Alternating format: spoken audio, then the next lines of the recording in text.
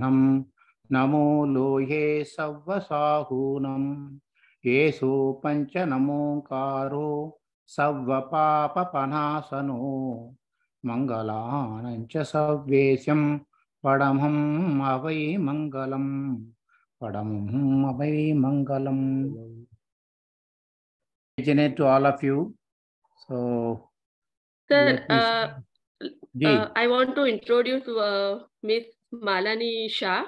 She has also joined JS, and she is going to make notes for our Gommatsar class. Wow. Malani Ben, તમારો video on કરો. Thank you. Welcome, madam. Malani Ben.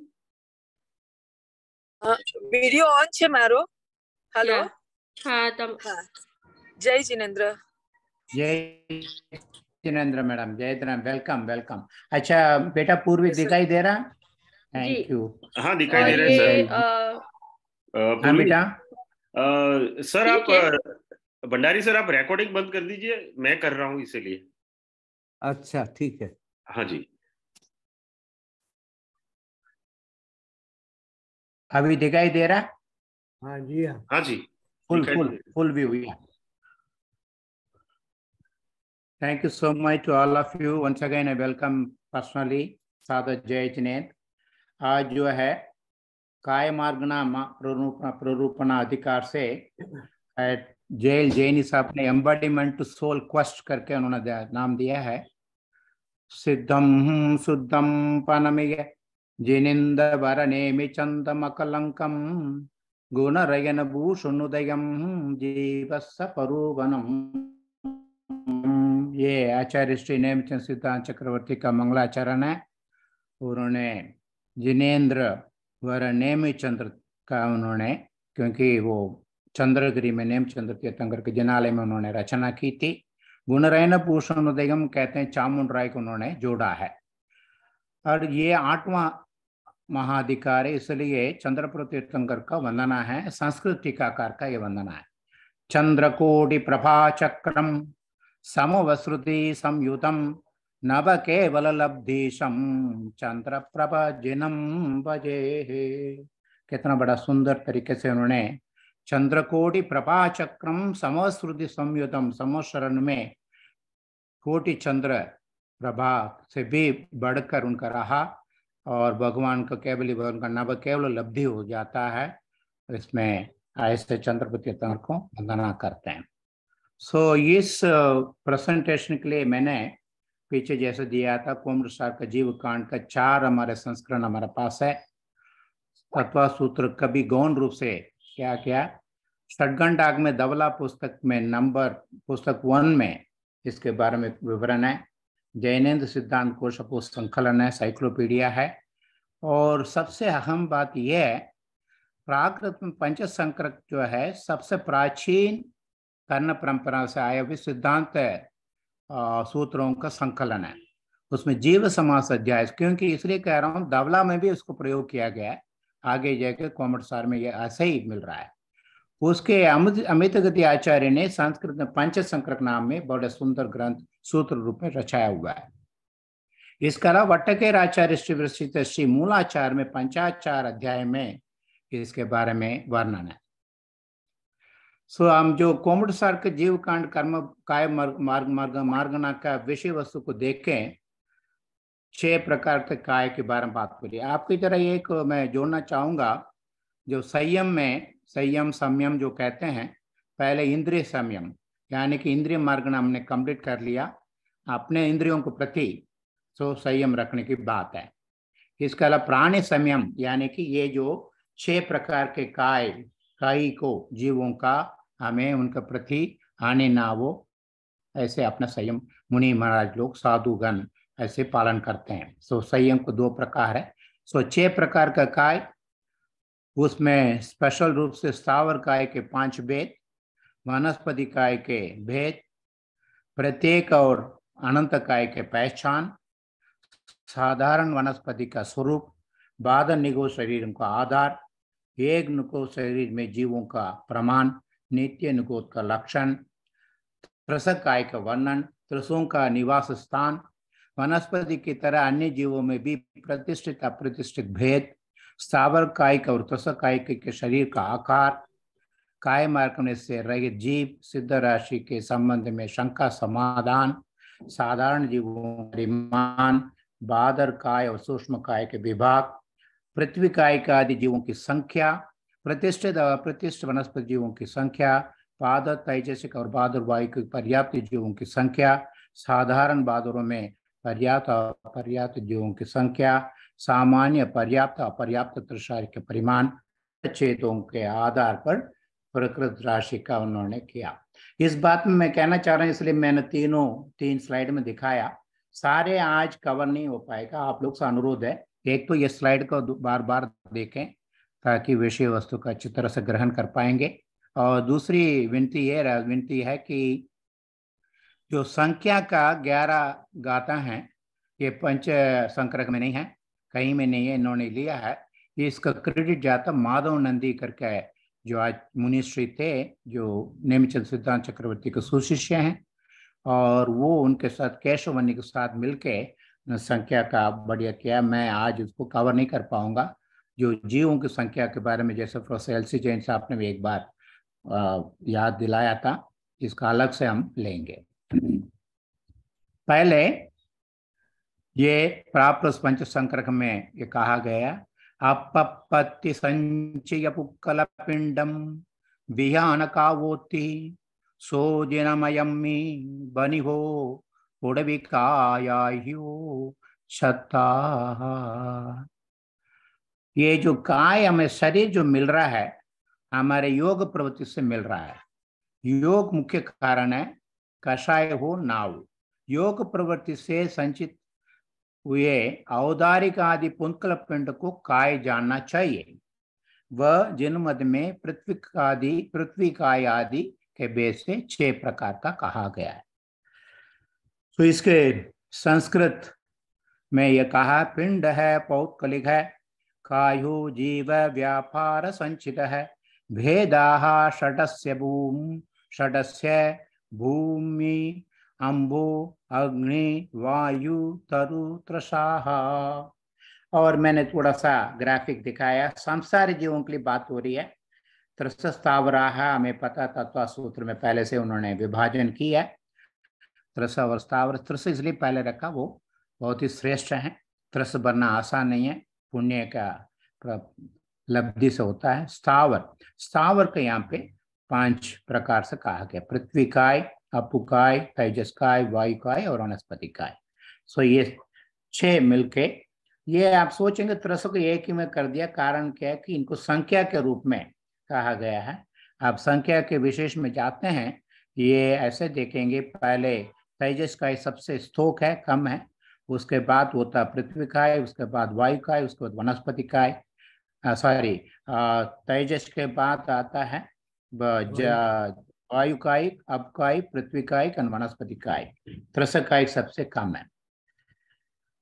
और ये जो कर्म का हमें जो शरीर मिल रहा है, ये स्थापन हो रहा है, निष्ठापन हो रहा है, या विस्थायी रूप से रहता है, किस कारण से? जाहि अविना भावी तस थावर उदय जो हवे खावो सो जिनमदम मी भनी हो उड़वे कायादि चप्पे हो। ये कोमट सार का है। जाति नामक कर्म को उदय के अविनाभावी त्रस और स्थावर नामक कर्म के उदय से उत्पन्न जीव के त्रस रूप और स्थावर रूप पर्याय को काय कहते हैं। सो जाति नाम कर्म इंद्रिय मार्ग नाम देख लिया, 5 इंद्रियों का अलग अलग जाति रूप से हम मानते हैं, एक इंद्रिय जाति, एक इंद्रिय जाति एक्सेट्रा। और जाति के नाम कर्म के साथ, क्योंकि कोई भी काय का इंद्रिय बिना काय होता नहीं, क्योंकि एक इंद्रिय का कम से कम एक इंद्रिय होना चाहिए। और त्रस अवस्थावर रूप से नामकर्म से ये दोनों जोड़ के हमें शरीर का कारण बनते हैं। So I just put that English one for the sake of our Tamil friends. They may read that. It is by J.L. Jaini. Or another way is describing Pudavi, Avu, Tevu, Vavu, Kamodayena Tatteve, Niya Vanha Chauka Juto, Tanam देहो हवे नियमः। सो क्या सुंदर तरीके से, very rhyming words, पुडवी, आवु, अपु that is jal, देवु that is अग्नि, वावु it is वायु, कमोदयेन तत्तेव। सो आप स्थावर नामकर्म को होने के बाद उसके तो फाइन जो उत्तर प्रकृति है पृथ्वी आदि नामकर्म को उदय से एक एक, क्योंकि स्थावर में 5 भेद है, 5 भेद कारण है, अगेन नामकर्म है, पृथ्वी आदि नामकर्म, पृथ्वी, अपु, तेवु, तेज, वायु, कैसे इनके वजह से पुत्कल पिंड का समागम होता है। वो पुत्कल पिंड का यदायु के पुत्कल में रूप रस गंध स्पर्श रूप से युक्त है, एंड ये पुत्कल पिंड को समाप्त होता है, because they need appropriate level of that. जो परमाणुओं का, जो वर्गनाओं का, ऐसे 4 आपको पता 4 स्पर्शी हैं। सो उस रूप रस नियवन चौक का जुदो, that is an important point. I think इसके बारे में ज्यादा रिसर्च भी करें, क्योंकि हमें इंडिकेट किया गया, ये जस्ट है इंडिकेशन। और अनदर भी how do they act together. काय मिलने से क्या होगा, क्योंकि काय तो इससे पृथ्वी तो मिलता है, rocks are there, every sand is there, but they do not act as a जीव। तो जीव विपाक के होने से उनका कार्य जीव पर्याय कार्य काय। सो ये that is the software, that is the driving force. जीव विपाक के होने से जीव पर्याय काय। सो और ये व्यवहार सिद्ध है, सभी जानते हैं, बिकॉज जब हम लोग जीवित रहते हैं तब ये काय चलता फिरता है। पुत्कल विपाक के शरीर नामकर्म का उदय का कार्य होने से यहाँ काय शब्द से शरीर का ही ग्रहण नहीं है, क्योंकि केवल शरीर का नहीं कहते हैं, जीव विपाकी और पुत्कल विपाकी दोनों मिलकर संतुलन से काम करते हैं, इसलिए इसको काय कहा जाता है। इतना सुंदर तरीके से उन्हें कर्म सिद्धांत से किया। एक एक हम चलेंगे, पृथ्वी काय का थोड़ा बहुत समझने की कोशिश करेंगे। पृथ्वी काय का जो हम देखेंगे, इनको सभी जो हम देखते हैं जो 5 भूत कहते हैं इसको, पृथ्वी, वायु, अग्नि, जल और वनस्पति, इनको 5 भूत कहा जाता है। इस 5 भूत आधार से हमारा चलता है, त्रसजीवों का इसलिए चल पाता है। सो हर किसी को देखेंगे तो 4 भाग में प्रकार में कहते हैं। पृथ्वी के 4 प्रकार हैं, पृथ्वी, पृथ्वी शरीर यानी पृथ्वी काय, पृथ्वी कायिक और पृथ्वी जीव। आदि के 2 निर्जीव हैं, क्योंकि पृथ्वी और पृथ्वी काय जो कहते हैं ये दोनों पुत्कल पिंड हैं। पृथ्वी कायिक और पृथ्वी जीव दोनों जीव विपाकी हैं, जीव हैं। जो जीव पृथ्वी कायिक रूप पर्याय को धारण करने के अभिमुख होता हुआ जब तक विकृति में वर्तमान है तब तक उसे पृथ्वी जीव कहते हैं। बड़े सुंदर वर्णन है इसके बारे में, टाइम नहीं मिल रहा हमें, क्योंकि कोई जीव होगा त्रस जीव होगा और बाहर त्रस नाली से बाहर जाके जन्म लेना है और वो पृथ्वी जीव कहलाता। कोई भी स्थावर से, अग्नि से पृथ्वी आ रहा हो, इसको पृथ्वी जीव कहते। पृथ्वी इज रेडी टू टेक पृथ्वी काय रूप, दैट्स व्हाट। जिसने पृथ्वी को शरीर रूप से ग्रहण कर लिया है वह पृथ्वी कायिक है। पृथ्वी जीव से पृथ्वी कायिक बनता है, क्योंकि मरण के बाद दूसरे शरीर धारण करने में पृथ्वी कायिक हो जाता है। और जो शरीर से छोड़ देता है वो पृथ्वी काय कहलाता है। उस दोबारा ये लिखा है जिसमें जीव निकल चुका है पुनः उसमें जीव नहीं आएगा। तो पृथ्वी ऐसे ही विश्व में पृथ्वी काय बड़े पड़े हैं, क्योंकि उन्होंने जीव ने छोड़कर चला गया।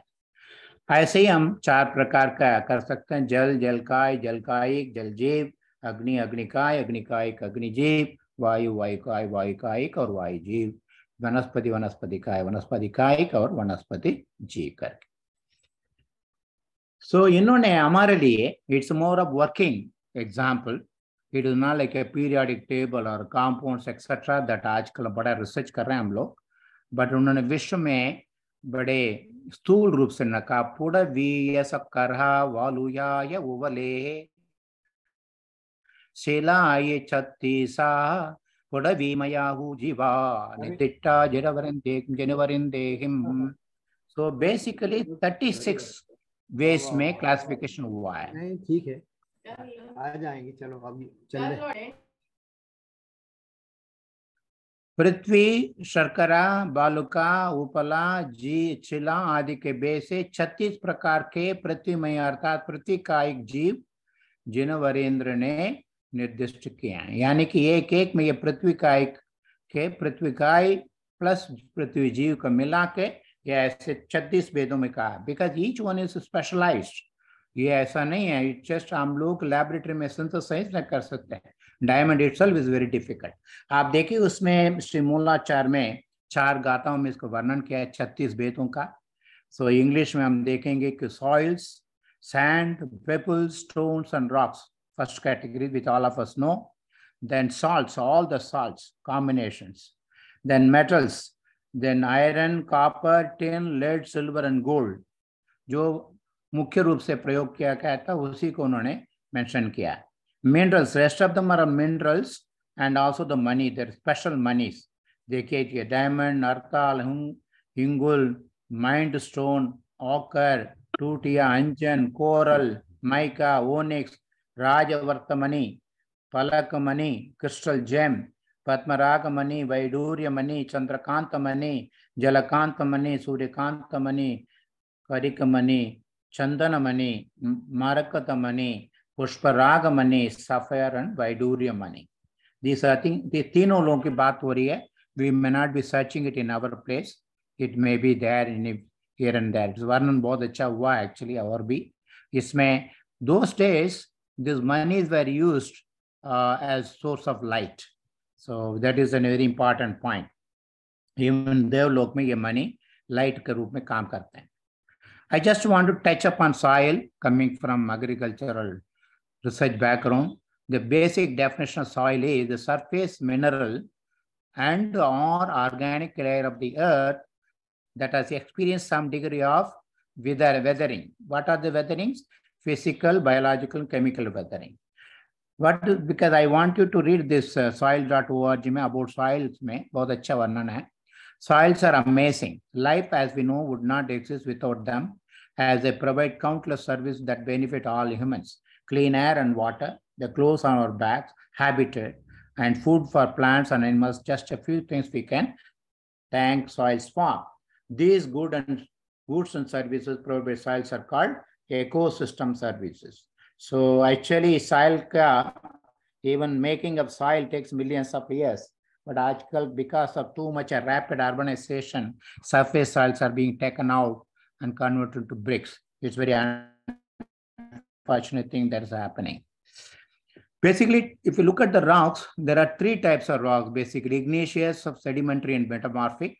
So granite, what you see, pumice stone, we see, etc. These are all igneous rocks. Sedimentary rocks are the sandstone, limestone, shale, gypsum, etc. Metamorphic rocks are the marble, slate, quartz, and gneiss. These are the many, these are the ways. This is something because of the weathering that has happened to that point. So minerals, there are many minerals, and I will not name them. I just put some of the pictures here. You may see the very अलग अलग minerals हैं। मणि जो कहा जाता है इसमें बनाया जाता है। और better picture is this. So if you go to geological lab और सॉइल साइंस लैबोरेटरी में पक्का म्यूजियम में ये रखा जाता है, बहुत सुंदर तरीके से रखा गया। That is a little bit of modern. आपको एक जल का एक वो साय हिमिय महिया आराधन सुतोदयम घनुदयम छ ये धेतु आबुकाया जीवा जन शासने दिट्टा। उसमें सेकेंड में ये है हमारे पंच संक्रक में। मूलाचार में इन्होंने कहा ते जान पाबु जीवा जानिता परिगरे दवा।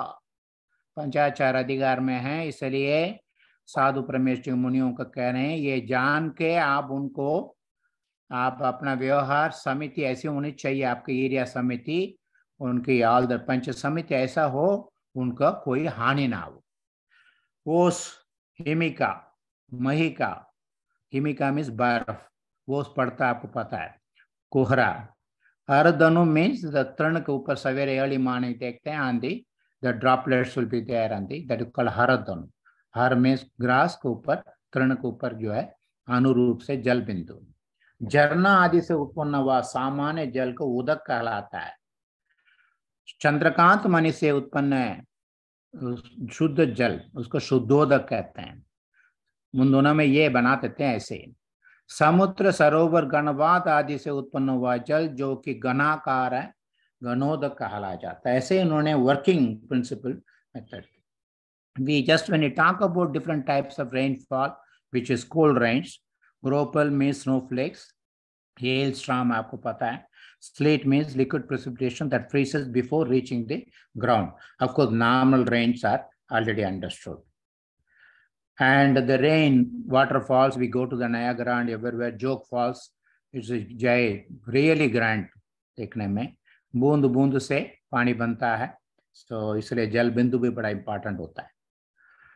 Water is indispensable, that's why I said पंचभूत में हमारा आधार होता है। The earth bodies of water are oceans, lakes, rivers, seas and bays. If there is no water, there is no life, there is no blue. Blue means no ocean, no green means vegetation. Therefore, water is really our life. अग्निकायक जीवों के बारे में, इंगाल जाल हच्ची मुम्मुर सुता अगनीय अन्ने we एवमाही तिवुकाया समुत्तिट्टा।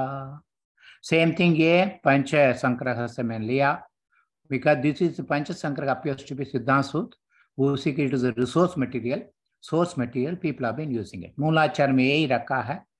So second line में जरूर कहते हैं ते जानते जीवा जानिता परिहरे दवा। Having understood what are the अग्नि, जहाँ अग्नि है, अग्निकाई क्या है, इसलिए आपको मुनि महाराज इनको आप रक्षा करनी चाहिए अपने व्यवहार से, संयम से, चर्या से। अंगार ज्वाला, अर्ची, मुरमुर, मुरमुर में निर्धूम और ऊपर राख से टंकी हुई है अग्नि। चलते चलते they have to be careful when you wash through. ये तो अपने आप को भी जलेगा, दूसरे जीव को भी। शुद्ध अग्नि यानी बिजली और सूर्यकांत मणि से उत्पन्न अग्नि को शुद्ध अग्नि कहते हैं, और धूम वाली अग्नि दीपक का और ज्वाला का अग्रभाग लो अर्ची कहते हैं, द फ्लेम्स। कंडे की अग्नि का नाम मुरमुर है, मुरमुर पीछे कह दिया हमने। वज्र से उत्पन्न हुई अग्नि, दुए आदित्य के सामान्य अग्नि को अग्नि कहा जाता है। वड़वाग्नि, नंदेश्वर मंदिर में रखे हुए धूप घड़ों की अग्नि, अग्नि कुमार देव के मुकुट से उत्पन्न हुई अग्नि आदि सभी अग्नि को वेदों का अंतर्भाव हो जाता। अग्नि कुमार देव के मुकुट के इसलिए इंपॉर्टेंट है, अग्नि कुमार जो है अपने मुकुट से अग्नि निकालता है और मृत शरीर भगवान केवली भगवान को, वो मृत शरीर को दाह कराता है, इसलिए उसको बड़ा इंपॉर्टेंट होता है। हम लोग दिया लगाते हैं, 3 दिया लगाना चाहिए घर पे, क्योंकि तीर्थंकर केवलिका, गणधर केवलिका और इतर केवलिका 3 दिया लगाया जाता है, important point. So talking about Agni, there would be no electricity, no warmth, no cooked food, shelter, agriculture and technology in general would not be able to progress without fire, because Agni in terms of means that kind of that energy. So this is an experiment done with rainbow flame, creating a rainbow type of thing that's kind of involving different salts, etc. or metals. Next we come to the Vayukaik. Vavu Pamo उकली मंडली गुंजा महाकन तनूय ये दे दुवावुकाया, ये दे दुवावुकाया जीवा जिन शासने दिट्टा। ऐसे मूलाचार में क्या कहते हैं? Second line, ते जान वावु जीवा जानिता परिहरे दवा। That's important. We are talking about ecology, environment, protection part of it. We have a lot of apps, calculators. But this is what they said, wherever you are there, पंचभूतों को आपको रक्षा करना है, क्योंकि तब आगे बढ़ेंगे।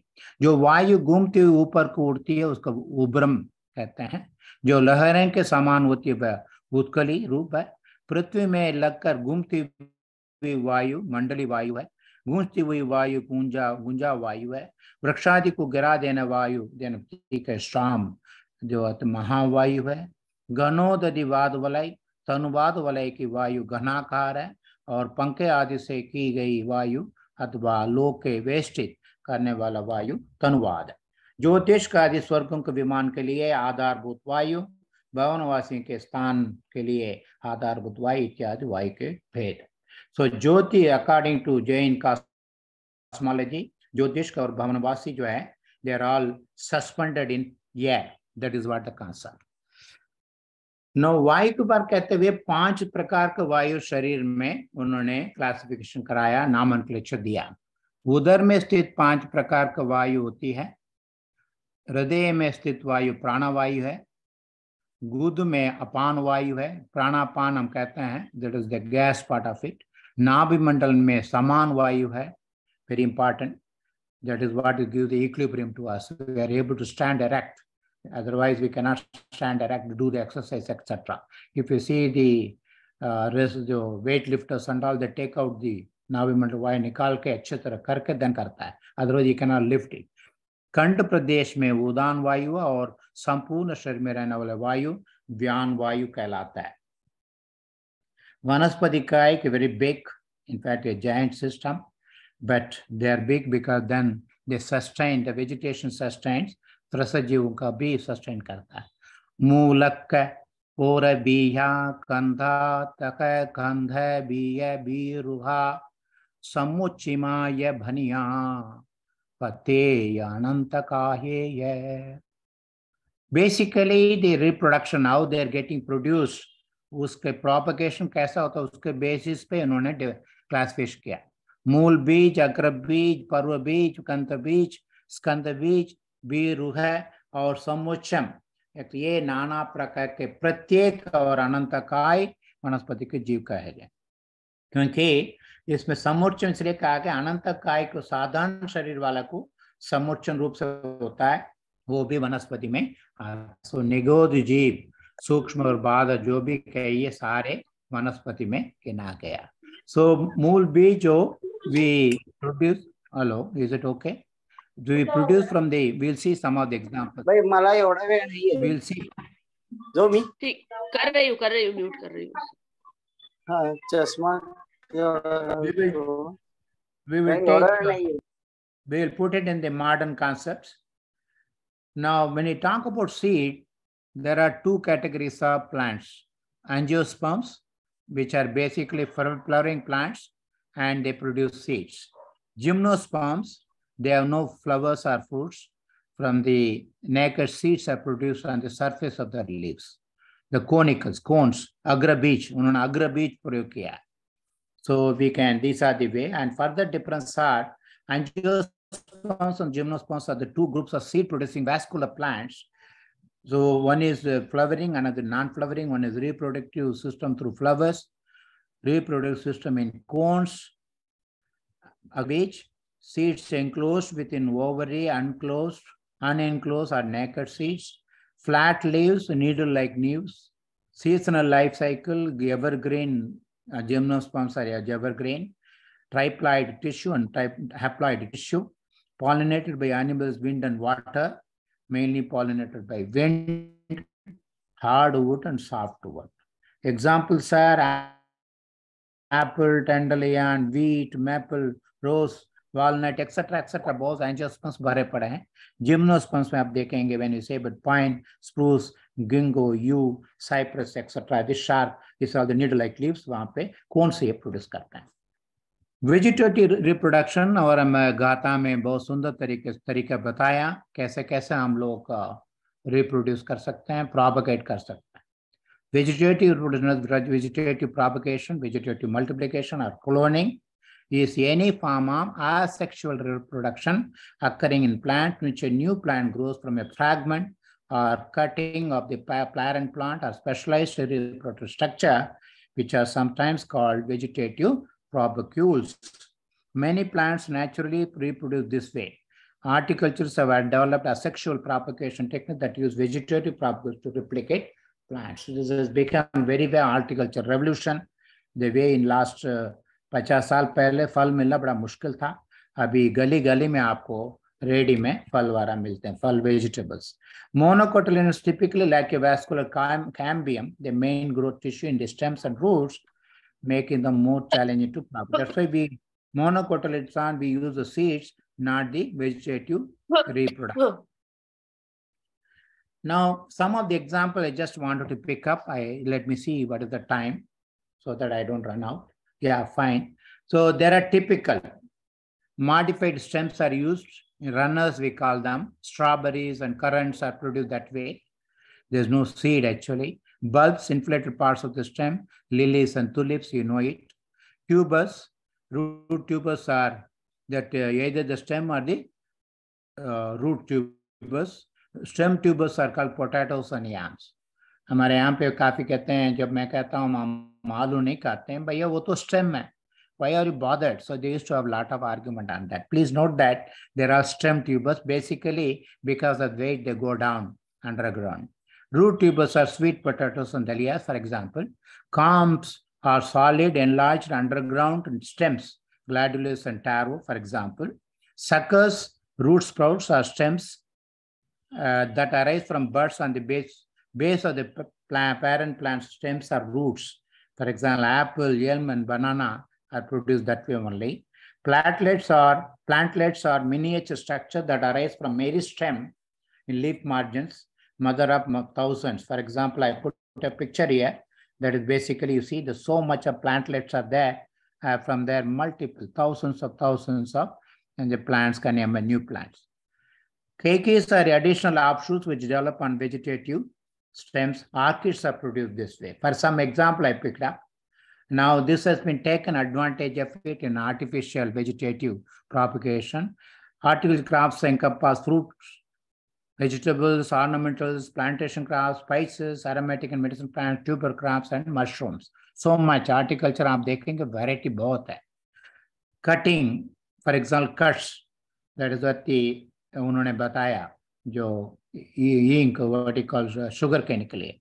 A part of the plant, usually a stem or a leaf, is cut off and planted. Adventitious roots grow from cuttings and a new plant eventually develops. Grafting, you know that grafting, mango, for example, guava, you just put a small cut from the better variety and put it and grafting करके उसको बांध लीजिए और that plant, as a parent plant, becomes better, becomes a new really variety of it. Layering is the process which includes the bending of plant branches or stems so that they touch the ground and are covered with soil. Adventitious roots develop from the underground part of the plant. For example, jasmine, bougainvillea are done this way. Automatically they आ जाते हैं. Suckering, suckers grow and form a dense compact mat that is attached to the parent plant. That is the way it is being propagated. Red raspberry, forsythia, and lilac. Tissue culture has revolutionized the propagation. If you see the banana that is produced all by tissue cultures, very virus-free, fantastic. Tissue culture has become a major. It's a forerunner for biotechnology.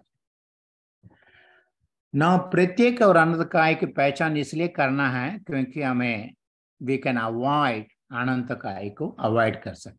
मूले कंते चल्ली पवाल साल दल कुसुम फल बीजे समभंगे सदिगंधा असमे सदी गोंधी पत्येया कंदस्सव मूलस्सव साला कंदस्सव वावी बहुलतरी छल्ली सानंत जिया पत्येय जिहादुहु तनुकतरी.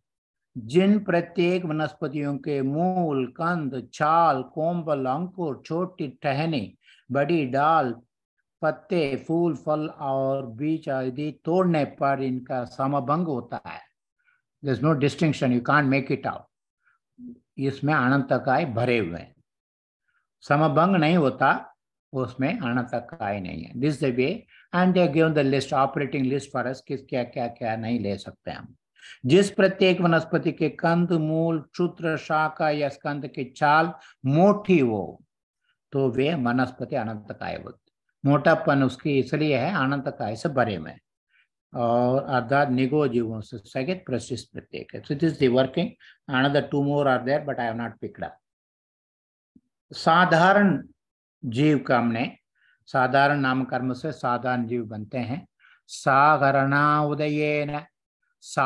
उदयेन निगूढ़ शरीरा हावन्ति समन्ना सामन्ना ते पुनः तुविगा जीवा बादर सुगमाति विन्नेया. जिन जीवों के शरीर साधारण नाम कर्म के उदय से निगोद रूप हो जाता उन्हीं को साधारण जीव कहते हैं। साधारण सामान्य जीव साधारण करते। What does it mean? We'll come to know a little more. बहुत सारे लोग के बारे पता होगा। साधारण नाम कर्म को उदय से इस प्रकार के जीवों का शरीर होता कि जो अनंतानंत जीवों के आश्रय दे सके। इसलिए क्योंकि जीव के पास टाइम नहीं है, कर्म का प्रचंड कर्म है, इस वजह से वो शरीर तक बना नहीं पाते अपना। निगोद मीन्स नियताम गाम भूमिम क्षेत्रम निवासम अनंतानंत जीवानाम तदादि इति निगोदम। नी प्लस गा प्लस द, सो व्याकरण में निगोद हो जाता है। निगाद नहीं होता, निगोद हो जाता है, क्योंकि that is नियताम without any obstruction, क्षेत्रम Nivasam साधारण शरीर को देते हैं, अनंतान जीवों को ददादि उसको रहने के लिए आवाज देता है, इसलिए निगो जीव। अनंतान जीव समान रूप से रहते हैं, कोई बड़ा छोटा नहीं है। There is nothing like queen, 20 में देखेंगे क्वीन भी होता बाकी अन्य भी होता, ऐसा नहीं। अनंतान जीव समान रूप से रहते हैं। मधुमक्खी की बात कर रहा था। अतएव इनका नाम सामान्य साधारण जीव है। इनके दो भेद है, बादर और सूक्ष्म। अगेन सागरणमाहारो सागरण आनपान गहनम छ सागरण जीवानाम सागरण लक्षणम वनियम। व्हाट इज द लक्षण? साधारण अर्थात अनंतकायिक वनस्पति जीवों का साधारण अर्थात समान ही आहार होता है, साधारण ही श्वास उच्छ्वास का ग्रहण होता है। इस प्रकार सातों जीव का साधारण लक्षण कहा है। दे आर एक्चुअली हेल्पलेस, इतनी शक्ति नहीं है कि अपने आप इंडिपेंडेंटली श्वास उच्छ्वास कर सकते हैं, आहार ले सकते। ये ऐसा हालत है, इमेजिन करिए, ऐसे पाप से भरे हुए हैं वो। चत्ते गमरय जीवो तत्तजु मरणम ववे अनंतानम चक्कमयी जत्त एको तत्तक्कमनम अनंतानम। साधारण जीवों में जहाँ एक मरता है वहाँ उसी समय अनंत जीव को मरण होता है, और जहाँ एक जन्म धारण करता है वहाँ अनंत जीव का जन्म होता है। इसका बड़ी ऐसा एक अलगारिदम दिया गया है, कैसे सिस्टमैटिकली उनका कम होता जाता है। पहला समय मान लीजिए अनंत आए हैं, नेक्स्ट में थोड़ा कम करके बड़ा सुंदर रूप से उन्होंने गणित का विवरण है। Kindly read them. बादर निगो शरीर का आधार। हमने कहा सूक्ष्म तो कोई आधार नहीं है, अपने आप साधारण हो गए हैं, अपने आप ये भी साधारण ही है, बट फिर भी थोड़ा सा एक आधार जरूरत पड़ता है, पर सूक्ष्म हर जगह में भरा हुआ है। खंदा असंकलोगा अंडर आवास पुलभि देहावी ये चिल्ल जो निगावो असंकलोगेन गुणित कमा। स्कंदों का असंख्यात लोक प्रमाण है। It's something like that. आप सोचिएगा हमारा प्लैनेट अर्थ है, 6 कॉन्टिनेंट है, उसके अंदर ये स्कंद है और उसका अंदर डिविजन्स हैं। 6 कॉन्टिनेंट, एशिया कॉन्टिनेंट हो गया, एशिया कॉन्टिनेंट इंडिया हो गया, इंडिया के अंदर जो शहर आप बात है वो शहर हो गया, उस शहर का अंदर एक एक घर हो गया। ये इनकी बादर निगोद का ऐसे आश्रय होता है। और अंडर आवास पुलवी तथा दे, कितना स्कंद 1 बड़ा, अंडर 2 आवास 3 पुलवी 4 दे 5 स्टैगर्ड 1 डालता है। उत्तरोत्तर असंख्यात लोग गुणित हैं।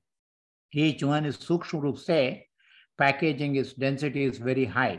अपने योग्य असंख्यात का लोग के समस्त प्रदेशों से गुना करने पर जो लब्ध हावे उतना समस्त स्कंदों का प्रमाण है, क्योंकि असंख्यात लोगों का स्कंद रहता है और एक स्कंद में असंख्यात लोग प्रमाण अंडर है, एक अंडर में असंख्यात लोग प्रमाण आवास है, एक आवास में असंख्यात लोग प्रमाण पुलवी है और एक पुलवी में असंख्यात लोग प्रमाण बादर निगोदिया जीव का तरह। It's very staggered. So I just want to take an example where I used to teach on biopesticides.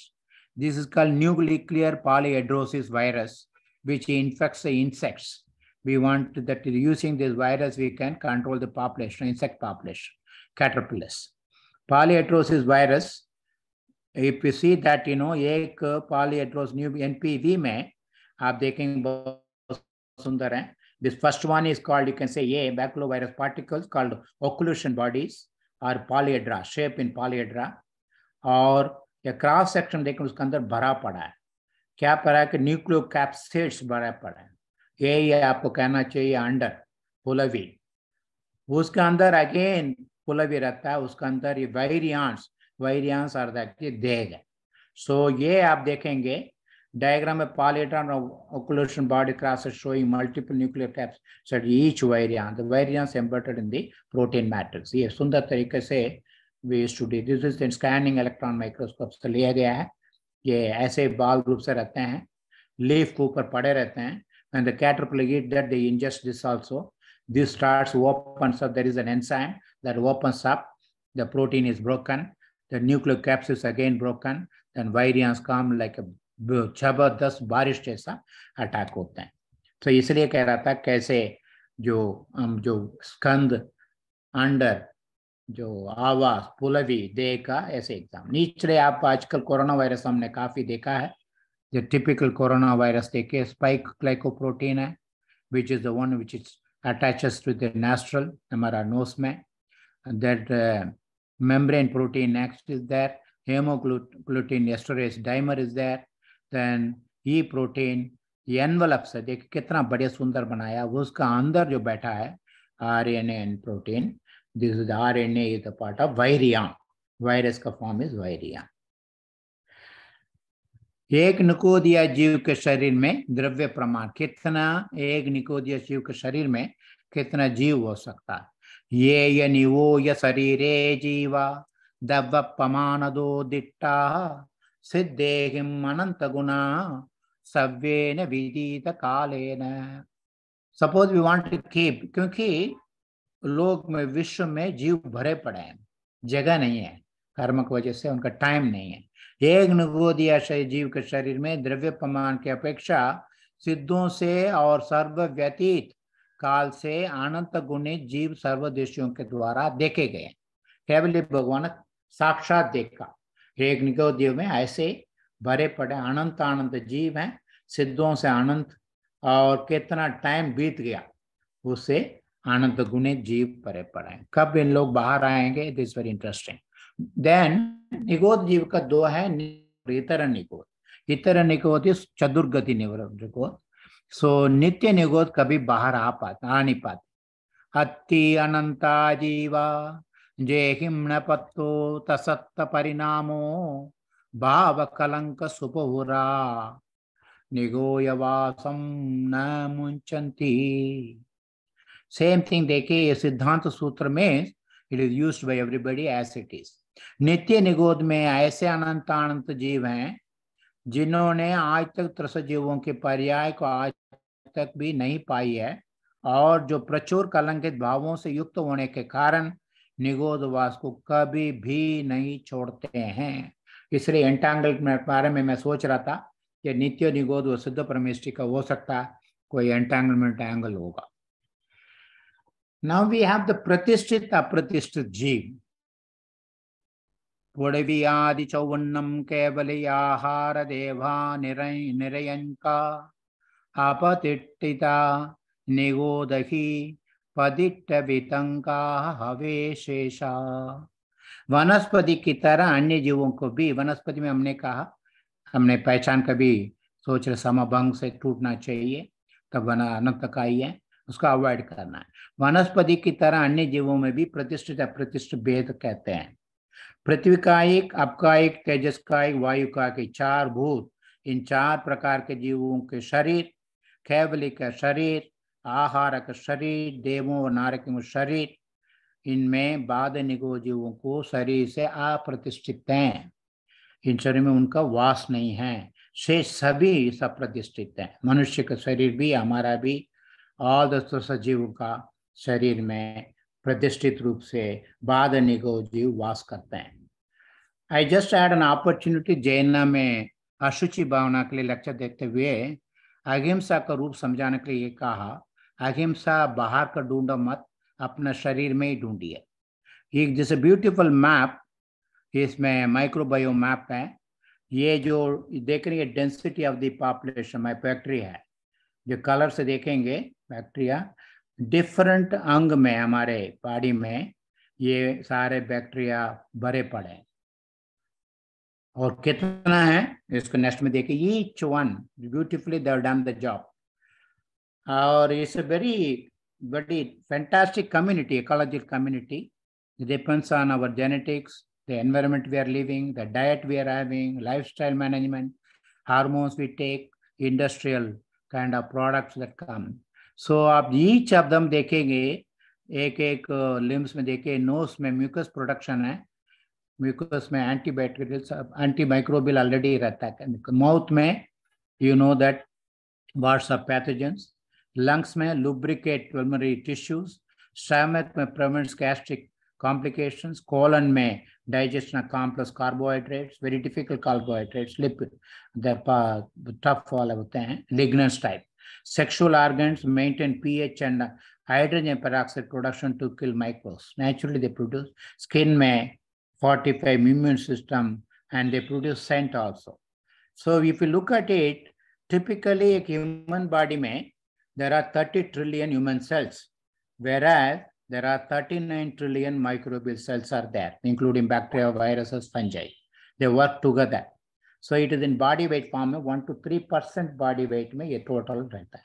इसलिए हमें समझ बाद निगो जो है पर रहता है, as we go गुणस्थान में चढ़ते चढ़ते उनका आवाज कम हो जाता है. अवगाहन श्रेणी, I said that some more I am leaving it out. 822 very good. Doctor Devkumar जी साहब, सर ये आपका जो लेक्चर है ये it is full of information, so I am sure के बहुत सारे प्रश्न होंगे. अगर आप कुछ समय प्रश्नोत्तर के लिए दे दें तो. हम आपके साथ बात करके 1 मिनट में 1 स्लाइड हो गया होता. I am just coming to N and sir. It is number 47 means another 2 slides होगा. और अवगाहन से जस्ट इन्फॉर्म करने के लिए, बादर सुगम उदयेन ये बादर सुगमा हमन्ति तत्तेहा खाद शरीर तूलम अखाद देकम अबे सुगमम तत्ते गमंगुलस्य संकबाकस्य बिंदुमानं तु हाधारे तूलावो सवत्त निरंतरा सुगमा. सो सूक्ष्म जीव से एक्चुअली जीव समास में ये आया था. I could not handle it, but just want to say, सूक्ष्म वायुकायिक, I use an abbreviation, सूक्ष्म वायुकायिक अपर्याप्त जघन्य अवगाहन से लेके 42 स्टेज में बढ़ते बढ़ते बादर पृथ्वी पर्याप्त उत्कृष्ट अवगाहन तक के बढ़ता जाता है. सो सूक्ष्म वायु से लेके, you know the वायु is very light, Prithvi is dense, ये ऐसे 42 स्टेज में ग्रो करता है. किसी जीव समास में इसको बहुत बढ़िया सा टेबल है, फार्मूला है. तो उसमें इसका क्या कि हाउ दे डू, पल्ले के असंख्यात भाग का बढ़ते जाता है भागार. परमात्मा में कहा कि 2 इंद्रिय पर्याप्त के जकन्य अवगाहन पर्यंत या असंख्यात भाग गुणाकार है. The factor multiplication factor is जो त्रस जीव का 2 इंद्रिय का जगन्य अवगाहन तक ये असंख्यात हुई से पल्ले का असंख्यात भाग मल्टीप्लिकेशन फैक्टर, उसके बाद त्रस जीव का संख्यात भाग होता है. Just wanted to introduce that. त्रस जीवों का आप जानते हैं 5 जो 2 से लेकर 5 इंद्रियों वाला है त्रस जीव है. हमने इंद्रिय मार्ग में देखा है. I am not taking further on that. So finally we are coming to that important point is that अकायिक जीवों का स्वरूप. That is our idol icon, what ever you से, गोल. जग कंचनमग्निमयं मुंचयी किट्टेन कलियाये तक काय बंध मुखा अकाया जानजो येन. Is there no end to it? The question should arise in our mind, can I get rid of this body? Yes, that is the point it says. जिस प्रकार अग्नि में दिया गया स्वर्ण किट्टी का अंग बहिरंग मल और कालिमा अंतरंग मल इन दोनों प्रकार के मलों से रहित हो जाता है, उसी प्रकार शुक्ल ध्यान के योग से धर्म दुख सुख त्याग योग से शुद्ध हुए और काय के बंधन से मुक्त हुए जीव अकायिक सिद्ध ब्रह्मेष्टि कहलाते. नमोस्तु नमोस्तु नमोस्तु. Finally, just to remind, it is not only as a scientist we should look, because ये जो षट जीव काय का हमने बात की, We have been going through. Hope so we do not go through again. Jagapara vaho puriso vahai bharam kihu na kavudiyam ye me babahi jivo khama bharam kaya kavudiyam. कावड़ी तो हम देखते हैं कैसे कैसे लोग जाते हैं, बट कम भार कावड़ी के लेते हुए अभी में बार बार हम घूम रहे हैं, ये हमें ध्यान करना चाहिए. I just want request you, think over it. Don't be A third person, B A first person of all this जीव that we have gone through. ये है, इसमें देखिए ये वाला सिद्धांत सूत्र है, सो षड्गंडा पुस्तक में भी है, गोमत्सर जीव कांड में है, आचारंग जो निवृत्ति है उसमें भी, नियुक्ति है उसमें भी मेंशन किया हुआ है.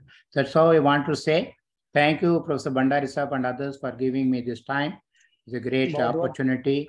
Akshara matra pataswara hinam vyanjana sandhi vivachchita repam sadhuvi ratra mama shamidavyam ona vimukhyadi shastra samutre. I thank all of you for your patient hearing. Thank you so much. Thank you very much साहब. Doctor साहब thank you. और भंडारी साहब ने जैसा कहा कि हम सबों की जिज्ञासाएं तो रहेंगी, क्योंकि इसके अंदर जीव का प्रकरण आया है. तो सबसे पहले तो मैं ही आपको एक पॉइंट पूछ लेता हूँ. बहुत डिस्कशन हुआ था, कई अपनी मीटिंग हुई थी इसमें. शरीर जैसे आपने बताया था, हमारा जो शरीर है वो निगोद जीवों से भरा हुआ है, बादल निगोद है. तो टॉपिक ये था कि हमने उसको प्रेजेंट भी किया था एक छोटा सा, कि अंडर पलवी आवास जो आपने डिस्क्रिप्शन दिया था उसको हमने बॉडी से कंपेयर किया था. तो उसमें ये था कि हमारा और बॉडी ऑर्गन सिस्टम, ऑर्गन इस क्रम में, मतलब हमारे ये जो टिश्यूज हैं, फिर उसके बाद में सेल्स हैं, इस तरह से ये सब निगोदिया जीव हैं. हमने मतलब सेल्स को निगोदिया जीव माना था. तो इस पर बड़ा लंबा डिस्कशन हुआ था, और उसमें हमारे कछारा साहब का ओपिनियन थोड़ा अलग था. आपका क्या ओपिनियन है, जरा हम समझना चाहेंगे. यही मेरा, हमने तो कह दिया